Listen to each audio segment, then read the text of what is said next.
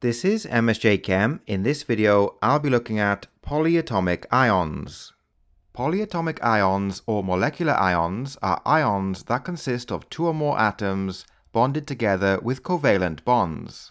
Here we have four examples of polyatomic ions. From left to right, we have the ammonium ion, the carbonate ion, the nitrate ion, and the phosphate ion. As we can see from these Lewis structures, polyatomic ions consist of two or more atoms bonded together. The atoms in a polyatomic ion are bonded with covalent bonds. The bonding between the ions in a compound that contains a polyatomic ion is ionic bonding. The example we look at is ammonium chloride. Ammonium chloride is an ionic compound that consists of one ammonium ion and one chloride ion. The bonds between the nitrogen and hydrogen atoms are covalent bonds.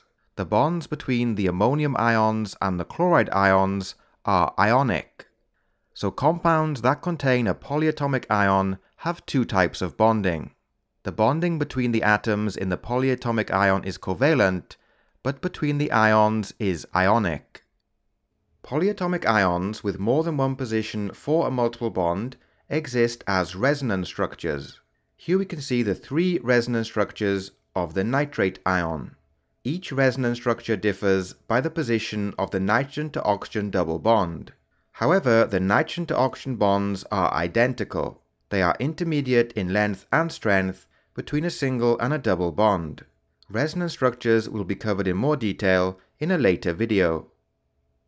Next we look at electron domain and molecular geometry. The geometry of a polyatomic ion depends on the number of electron domains around the central atom.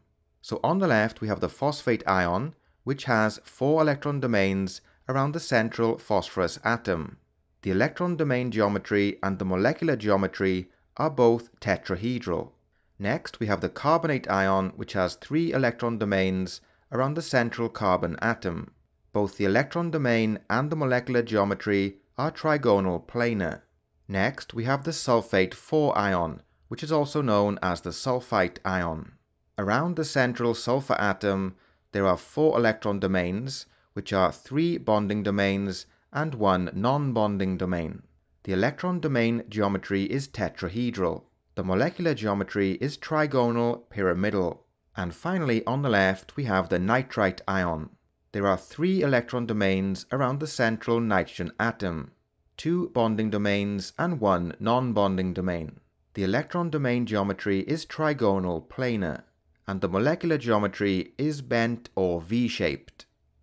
So we'll end the video by looking at examples of polyatomic ions, their formulas and their charges. So starting with the carbonate ion, which is CO3 2-.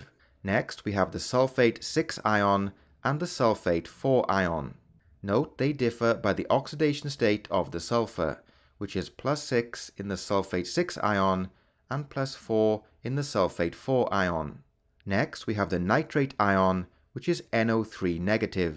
The nitrite ion is NO2-. The hydrogen carbonate ion is HCO3-. Next we have the phosphate ion, which is PO4 3-. And the final negative polyatomic ion is the hydroxide ion, which is OH-.